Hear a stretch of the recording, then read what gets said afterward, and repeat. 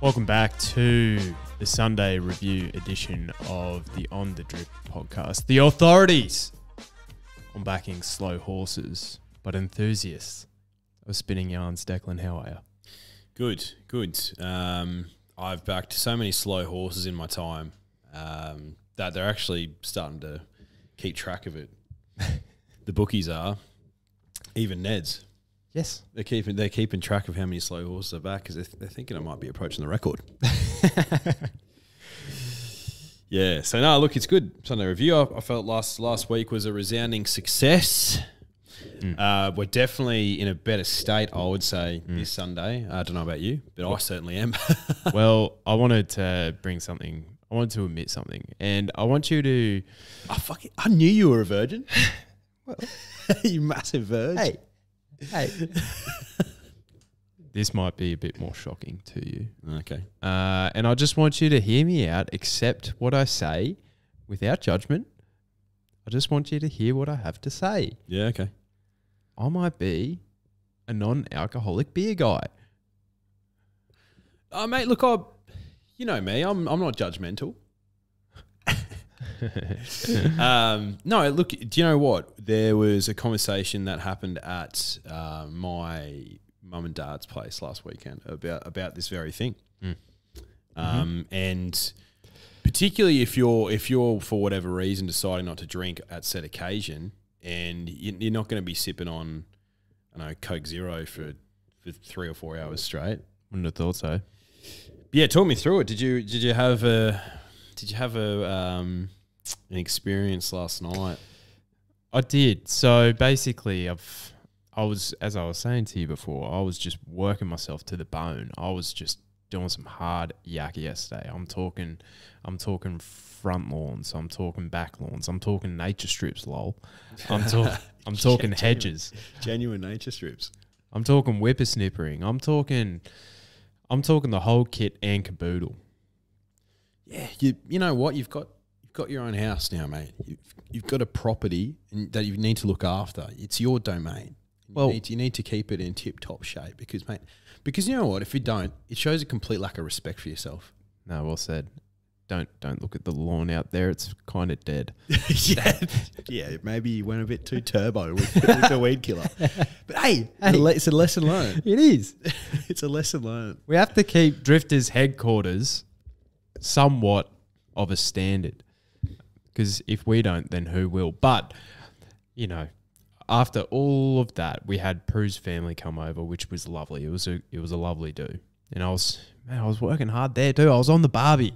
I was just, feeding mouths and keeping smiles on faces. Jeez, you've just been sounding so masculine this podcast.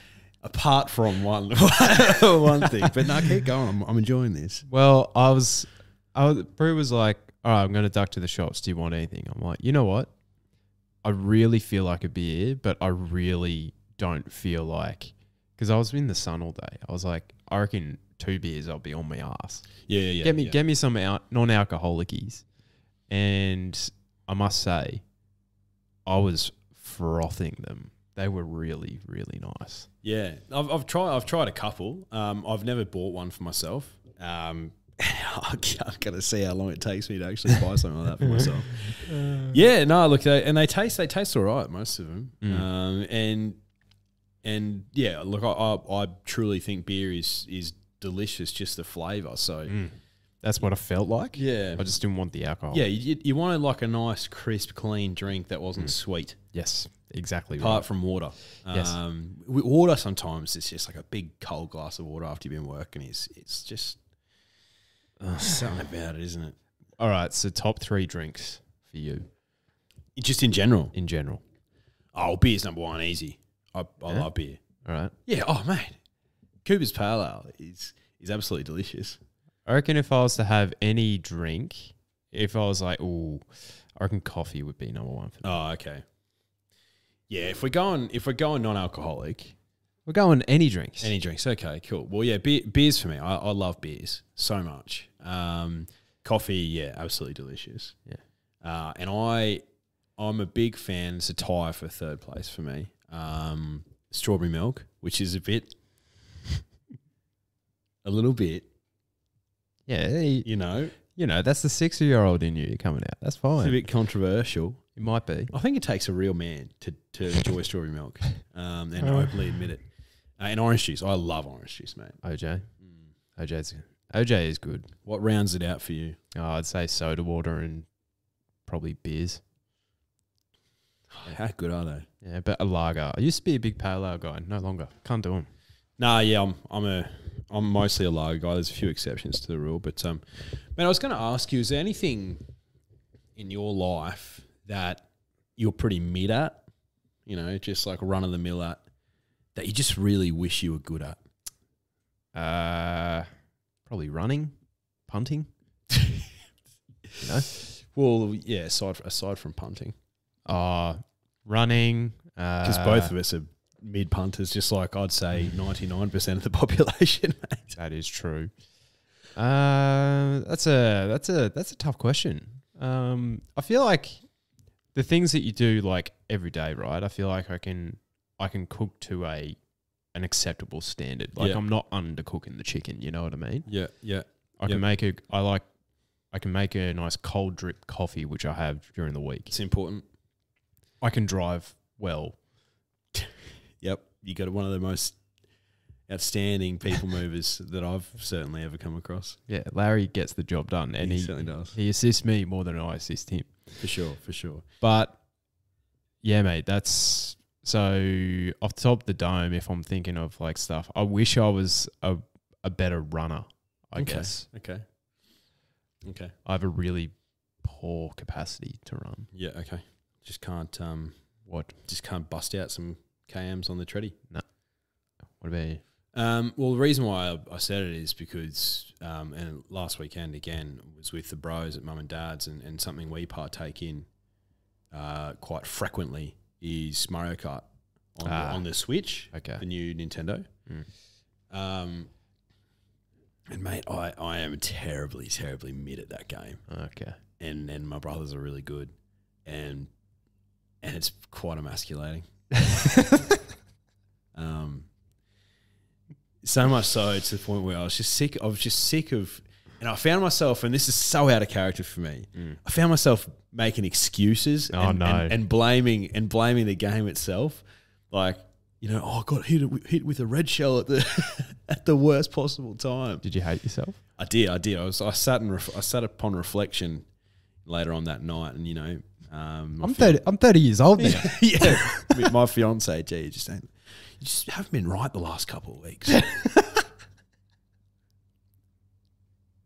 And I was thinking to myself, she won't quite understand. She's probably thinking to herself, is he going to break off the engagement because he hasn't been himself? Meanwhile, in my head, I was like, I wish I wasn't so mid at Mario Kart. Oh my God. So guess who downloaded it last night? Just to prove a point. I was like, I'm sick of being shit at this game. I don't want to be mid anymore. I want to be good. So I downloaded it last night. So Drifters, I will keep you updated with my Mario Kart escapades. My goal is to beat my brothers.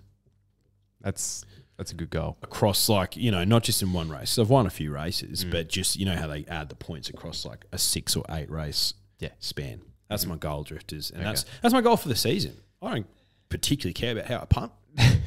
You know? It's all about Mario Kart. I'm happy to be a mid punter because, you know, there's so much out of control there. I can control my ability to drive properly in Mario Kart. It's just a little update for you. I liked that. I've never been a good gamer, ever. Zesty Lemons aside, one of the great basketballers of all time. Yeah, he's clearly the most dominant basketball player in history. Yeah, when you average 70 games, 20 assists, and probably 15 rebounds a game and about 12 steals. Yeah. No one's putting up those numbers, ever. No, not at all. In the history of the damn thing. Zesty Lemons is making Luka Doncic look like Ben Simmons. Before we get into the review, we wanted to say we are doing a live stream next Saturday for Blue Diamond Stakes Day. So we will be promoting that during the week, but head to our YouTube channel. You'll see all the good stuff there. I'd say we'll probably kick things off because it will be a quaddie companion, but we'll probably kick it off, I'd say, the race before.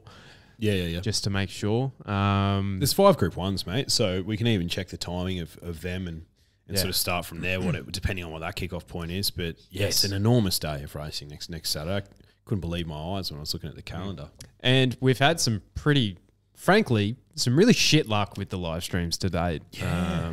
So the first time we did it, Sydney got rained out. So I think we were on our Pat Malone in Melbourne, and it just took forever. And then the second time we did it was the William Reid or whatever it was, the race that Bella Nipotina won, and then it got rained out again before the Cox Plate. So it was just very difficult stuff. But this time I feel like we're better for the run. Yep. We have a better setup now. We haven't done it in the new stewed. Yep. I've got a good feeling about next Saturday, mate. Yeah. Yep. Because, and we'll get to this eventually, but we're actually starting to hit our straps as a group, as a unit. As a conglomerate. Yes. But I was looking at the podcast that we did on Wednesday, right? I was like, you know what? I'm just going to call it Nature Strip Out, just in case there is a strip out. Yeah. And the King, mate, he ran 5th. Yeah. What do you reckon? It was it was sad to see. It was disappointing. J-Mac said apparently he really felt the run in his bones. 6th even. On a good 3. No, mate, it was disappointing. I thought he'd come back, just the break would have done him absolute wonders. He would have came back super fresh, and even if he wasn't at his absolute best, I still thought he would have put that field away. And he started off as if that was going to be the case, like he was at that nice sort of on pace sort of position, just building into his work. But when Coolangatta said let's go, he just couldn't keep up with her. No, it was disappointing. I think Maharba might have worried him out of it as well. She was just annoyingly beside him the entire time. Yeah, she was, and she faded as well. Couldn't sustain that hot speed. I was watching with Bradley, who backed Coolangatta. Sensational bet, which is a good result for the Drifters in our $100 betting strategy. Yes. And he said, I wanted you to lead, talking about Coolangatta, sort of halfway down the straight. And when she was just sitting off them, she sort of came back a little bit. And then all of a sudden she started to get her momentum. I was like, Bradley, she's going to win this, mate. And classic Brad, just like, show them how good you are, girl. Show them how good you are. Come on, princess. Let's go, darling. And he was right, yeah. It was a great bet. I'd love to see the times out of that race. I haven't looked. I can tell you right now. So her where she won the race was from the 6 to the 400. Yep. She ran a 10:44. So extremely fast. Even from the 8 to the 4, she went 10:66, 10:44, and then she went a 10:34. But the flashing light in the race has to be I Wish I Were. Oh, mate. What a fucking run that was. This thing was in no man's land. They had that bird's eye view, the aerial view, which I'm not a massive fan of how long they keep it on for. Like if it's just initially out of the barriers, great, but then switch now. No, as it should just be used as like, yes, out of the barriers so you know where they settle. Yeah. But 5 seconds max. That's what I mean. And then after the race, it's fantastic when you have it as like a post race. So then you can see you go held up. Who was in clear air for sure. I couldn't agree more. But yeah, he was in no man's land, and to come home like that over 1,000 meters, holy dooly! Such a flashing light, and the only risk is if he does that in every single one of his races, there's a lot of horses I know that start so far back and come flashing home for an incredible second, third. But this is an exception to the rule, I think, Drifters, because first go over 1,000 meters, you'd think that's well and truly below his best distance. And and he just looks so nice hitting the line. Like, the Newmarket handicap, I don't know what he's going to have on his back. 55 maybe? I was trying to look for that before. I couldn't find the weights at this stage. Yeah, he's not going to be carrying weight for age, essentially, because even though he's won the Golden Eagle, that's not typically considered when the handicappers are lumping weights on horses. I think he's won a Group 2 maybe. Yeah, he's going to be so incredibly hard to beat in that race, mate. Yeah. Do you believe that? Yeah, I think so. I'm looking at the other threats in the race, right? So he's second favourite. Yeah, he would be, yeah. In Secret's favourite at $3.50 with Ned's. I Wish I Win's about $5. That looks, to me, that's a sensational bet. Oh, I think so. Because In Secret will probably be, 52, I'd imagine. As a 3-year-old, yeah. Yeah, but she's won the Group 1. I don't know if they take that into consideration either. I'm not the handicapper. But the other threats in the race, I think, if they head that way, are Buenos Noches, who finished off quite nicely. Really as well. nicely. But I think of the 3-year-old boys, Lofty Strike is still the one, and you're going to get a better price for him. He's about that $11 or so.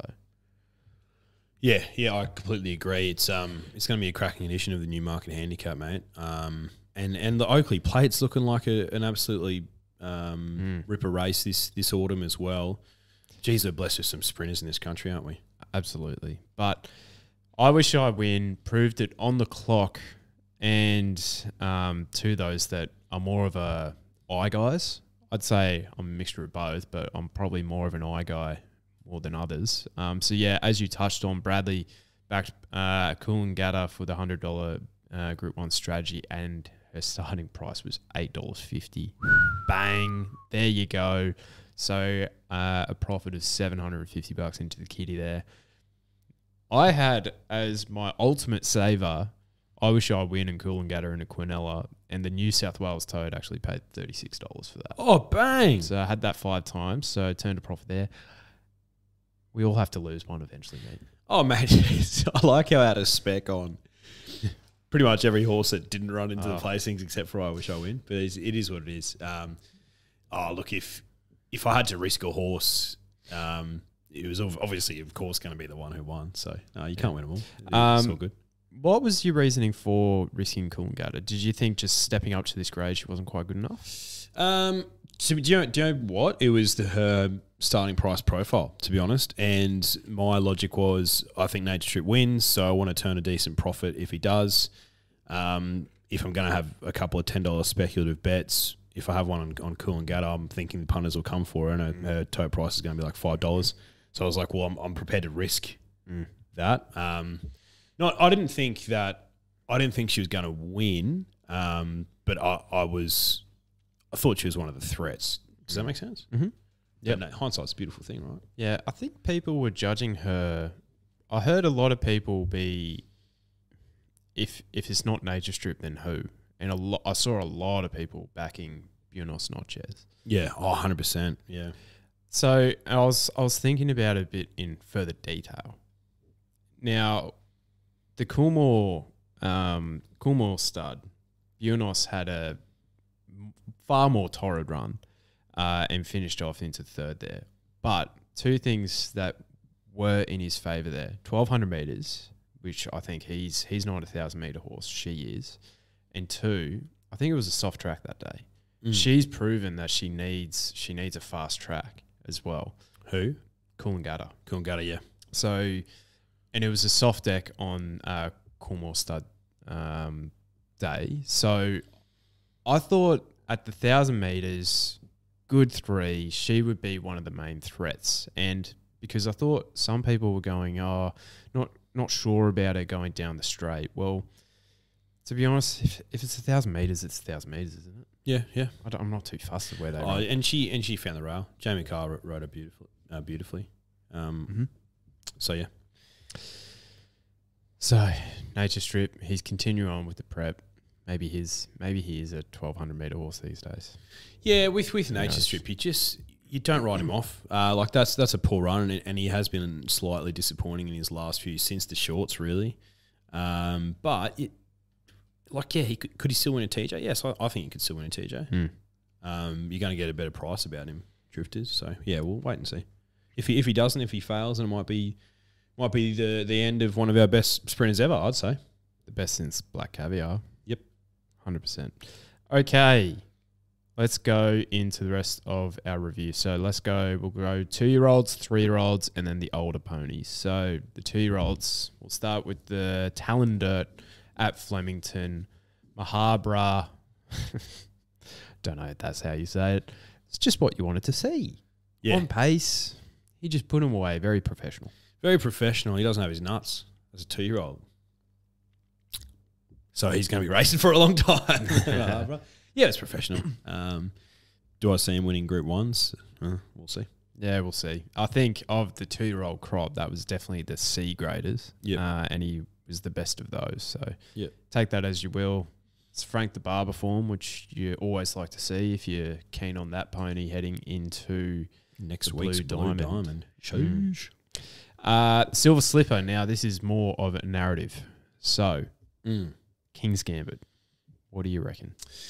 Oh, he was an early 2-year-old who clearly, had the edge on his juvenile cohort because he was probably up a bit earlier, and he ran that awesome debut race and hasn't quite managed to reach those lofty heights again.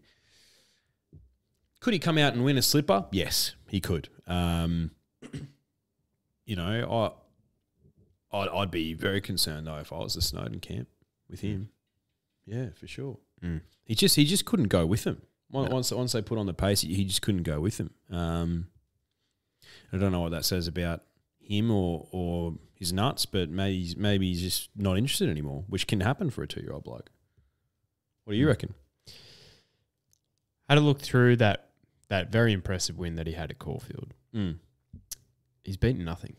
Yeah. He's put some time on the clock, but he's beaten absolutely nothing. Now, a few of them haven't really raced on, right? But some of them have, and it was only a small field, but there's been no subsequent winners from the race. Yep. So I think that win has probably been overrated by us, by the industry on the whole. I actually heard Richo immediately after the race, Jason Richardson of Channel 7 fame. He was going like, this could just be a Melbourne colt. He could just appreciate the Melbourne way of going and he's just not quite letting down on the Sydney leg. We've seen it before, so you never know. That's a very astute point, Richo. And he doesn't miss. 2-year-old Picture, Golden Slipper. Yeah. Who's your pony at this stage? I've got two that I've been thinking about this week actually, and funnily enough, they're fillies again, mate. Because last year the fillies had the clear edge on the boys, remember? Skirt the Law, Magic Millions winner. She's done absolutely nothing wrong, and she keeps improving every run. And she's putting fields away, mate, which I like to see. And learning to fly. It takes a good horse to win where she was in the Millennium. So they're the two for me at the moment. That's some very good judging by you. So learning to fly, $4 favourite for the Golden Slipper. Are you taking that price? Probably not. Probably not, no. Skirt the Law, $7. Okay. Oh, yeah, I'd be happy with that price if she was out on the day, for sure. Yeah, for sure. I thought the best colt at this stage in the entire rankings is Red Resistance. Yeah, Red Resistance as well is actually one I forgot. Yeah, he looked awesome on debut, didn't he? Because that was his only run, or was that his second run? It's his second run. And he beat Steel City, who I'm seeing a lot of good judges are speccing in early markets as well. And Steel City is $13. So if you want a bit more of a price, that's a good option there. But Red Resistance, only been at the 1,100 metres twice, but how many times has Waterhouse had a really nice 2-year-old? Good, tough 2-year-old collar who's professional, on speed. He'll be on speed, and that's where you want to be in the slipper, mate.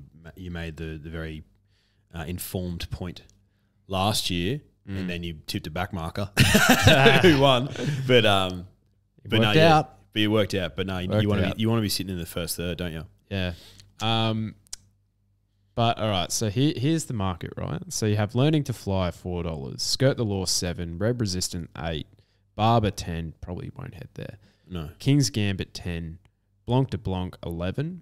Okay, yeah. I think she was pretty good. Yeah, she was, yeah. Cafe Millennium $12. Now, John O'Shea was saying he's probably more of a size horse, but surely you still have a throw at the stumps. Yeah. 100%. He's got 1,400, 1,600 metres written all over him. That's a big boy, isn't he? Big boy. He's enormous. He's a triple shot. Cafe Millennium. Holy shit. Yeah. Don Corleone 13, Steel City 13, and then Cylinder, the winner of the Silver Slipper, has come into $17.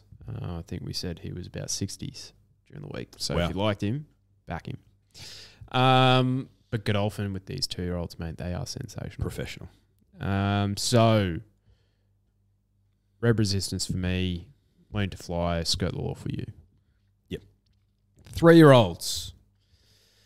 Some interesting races to unpack here. So we had the Vanity, won by Wollombi, Elliptical in the CS Hayes, and then we had Osipenko in the Hobartville. Let's start with the Vanity. Yeah. Wollombi, Sydney midweek grade, that has proven to be good enough for the Melbourne fillies. Oh, Sydney's just the Sydney form, mate. It's just the best form in the country, isn't it? Apart from the Stradbroke Handicap of 2022. Considered the greatest form race of all time. Yeah, look, I don't have any strong opinions on that race, mate. It was whatever. What she did do was post the 4th fastest 200-metre split of the last 200-metre split of the meeting. That was with a 1,000-metre and an 1,100-metre race on the program. Well, okay. I think she's actually pretty smart. Think she'll be suited out to further with those stats. Extreme Choice, mate. Her sire, he's a freak. I was saying yesterday that his stakes win percentage, not just his winners percentage in his progeny, his stakes winners percentage is like 16% or something absurd, mate. Unbelievable. There you go. See, he is a breeding guy. CS Hayes. This was the win of the day for me. Elliptical. Yeah, it was enormous. Blake Shin's such a good jockey, mate. I'm a big fan of Blake Shin. Mate, they don't win being last without cover. 3 wide, no cover, about 3rd last. They don't win from there. I've seen it once in my life. Yeah. That was Russian Camelot in the SA Derby. Oh. It was an arrogant ride, and it came off for him. Oh, love that horse. Yeah, that was a huge win. Huge win, mate. I was on Bank Maur. I think a lot of people were on Bank Maur. He got crunched in the He got absolutely crunched. For good reason, that Jack, form. But the wheels were spinning for him, and Elliptical just kept finding the line. Yeah, he'll start favourite, you'd think, for the Aussie Guineas now, depending on who they send down from Sydney. That's the only thing that can beat him, I think. Yeah. Like, nothing that finished behind him is going to beat him. I don't reckon. No. Maybe that run has taken the edge off him a little bit, but then you're just guessing at that point. Yeah, like, you're looking for chinks in the armour, which we've learnt is not the right way. If he loses, you're like, okay, cool, you accept it, but you don't not back him because of that thought. Yeah, absolutely right. One I did find in the race who I thought was quite a nice run for something further was Miramasa. He was about 14th last at 300 metres. He finished off into 9th, but about 100 metres past the post, he was up with the leaders. Yeah, I think he's a stayer. His trials have been really nice. He is heading towards a Rosehill Guineas or an Australian Derby. Yep. So, he'll probably be up against the likes of Sharp and Smart. So, but if you like something that's going to probably head there 3rd up or so, he could be the one. Af Cabin. What are your thoughts?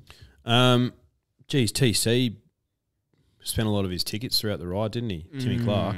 I get that. They wanted the lead on him. and I understand that, but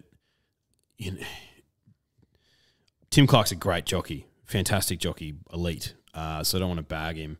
If J-Mac had that ride, that race is not unfolding that way. J-Mac's just finding a spot, even if it's midfield, even if the horse likes to lead, doesn't matter. He's finding a spot. He made him do so much work. So I wouldn't be reading too much into that. Osipenko, we know, is a good horse. I'd still prefer to be on Aft Cabin for the Randwick Guineas than Osipenko personally. He just did way too much work in the run, so that's a forgive job for me. Mm. Was Nash on Osipenko? Nash was, yeah, Hot Nash. That was a sensational ride. I haven't seen Osipenko sit that close. Yeah, because Hot Nash shows initiative, mate. He's Hot Nash. So drifters, if you're listening and, if you're completely riding off Aft Cabin, do it at your own peril. If he fails in the Randwick Guineas, then, yeah, you can throw some chat at me after that, but he's still my horse in the Randwick Guineas, and now you're just going to get a better price. Let me have a look at Randwick Guineas market. Getting $4.80 for him now. Yeah, thanks. I'll take that.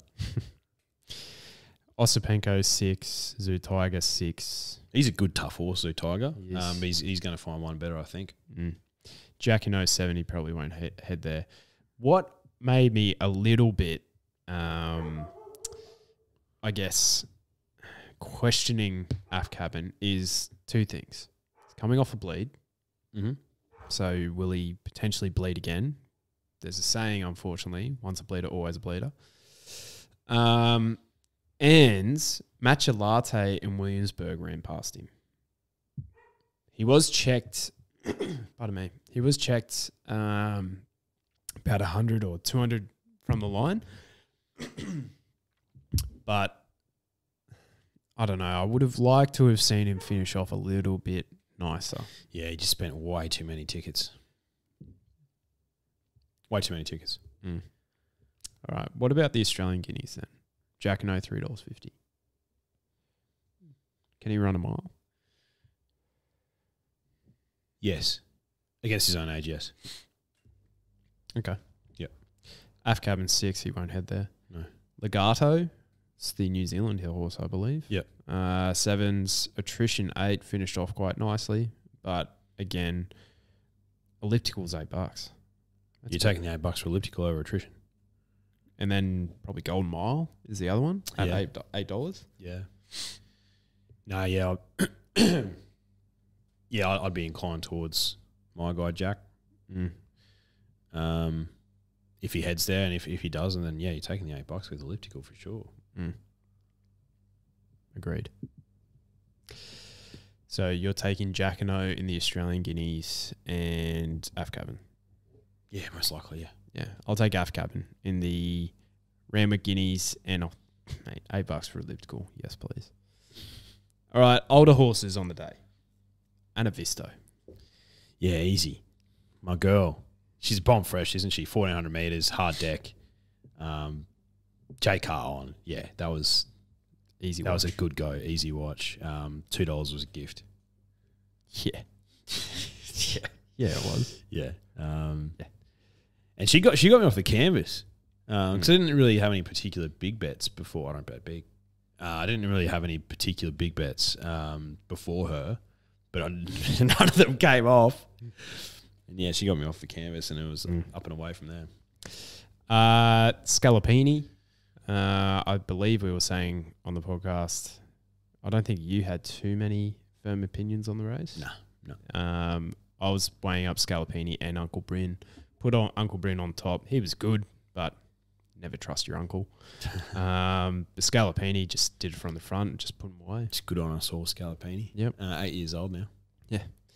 And in Sydney, in the Millie Fox, Pavitra, my roughie of the day, she ran okay for something longer. Maria Mears just come to end of prep, you'd think. Yep. Electric Girl. Put us in the paddock, Jason. Electric Girl finally finds a good track, and she shows what she's actually about. So she was quite good. She was good. And King Frankel did it for his daddy. He did. No, look, I had King Frankel, you know. Yeah. But yeah, he looked like he needed every single bit of the 1900 meters before the race, and as the race unfolded, that was the case. So no, he's a nice emerging stayer. Be interesting to see what sort of weight he gets for is he a Sydney Cup type or is he a? I think that's what they're heading towards. Probably a Metrop. Yeah, he's a good Metrop horse. Oh wait, that's in the spring. That's in the spring, isn't it? Yeah, don't worry about that. No, he's a good handicap. I think stayer type. Like he's not winning you a Tancred at weight for age.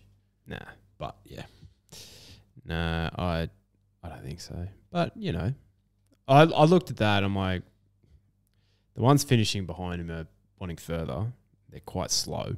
I don't think anything, because Banju was the only one that was right up beside him. He's rock hard fit. Yeah, he is rock hard. So it's like, okay, I think King Frankel has a bit more upside here. Yeah, yep. Yeah, I'm happy to stick with him for at least the next run. Yeah. Who was, the horse that you want to follow, run of the day type of stuff? Oh, Captain Obvious, but the Peter Moody horse in the Lightning Stakes, I Wish I Win. Massive flashing light for him in that race. Aside from that, there's not anything in particular that overly excites me. I think that filly Parasol that won the benchmark 74, I believe, the Godolphin filly, she had some weight relief as well. I was on economics. He got scratched. As soon as I saw him get so hot before the race, sweating up. Plus, second time he's done that. Yeah, exactly. So I was really keen on him for the Coolmore Stud, but he got late scratch from a race, a key lead-up race for that. But yeah, and I was also looking at the clock. But before he even got into the gates, mate, it was already like the racer should have ran 3 minutes or 4 minutes earlier. And it's just like, it's so hot out there. These are 3-year-old things. Get him in and get him away. Anyway, no, I think she's a smart little filly, Parasol. What about you? I think Bella Nipotina will go over to WA and just put him away in the quokka. Oh, yeah. She's a good mare. She is very good. And arguably, if they find some rain over there, she'll be even better suited. Like, she was very, very good running into third. September run was nice too. Yeah, she was. I think just keep it at all the straight track races. Yep. Buenos noches. Yep. Yeah, the Lightning, it's going to prove to have some winners out of it. Yeah. Outside of that, Uramasa, as I mentioned, for something further. I think he could feature in a Rose Hill or the Australian Derby. And yeah, with the 2-year-olds just chopping and changing. I like the ones that are with the proven form. I reckon Red Resistance is another one that you can take out of it. 100%. That's about it. 100%. Good stuff. Live stream next Saturday, 25th of Feb, for Blue Diamond Stakes Day at Sandown. Oh, mate, we didn't even touch on it. We won the quaddie yesterday. Yeah, 2 in a row, mate. It's just what we're about now. What do you mean? It's just what we're about now. Oh, it feels good. It feels so good, man. See, look, I refuse to be mid. I refuse to be mid at winning quaddies. We've turned a corner. This is what it felt like. First year that we really got into our work. We're talking like Waterloo hotels type of stuff. We were winning a quaddie like every second week. Yeah, we were, yeah. And it's like, it's easy. This is easy. How wrong we were. So wrong. It was bloody hard. But yeah, 2 from 2, Group 1 season. It's good stuff. Look out. Drifters will be back on Wednesday previewing the Blue Diamond Stakes Day meeting. So look out for us then. See you then. Hooroo.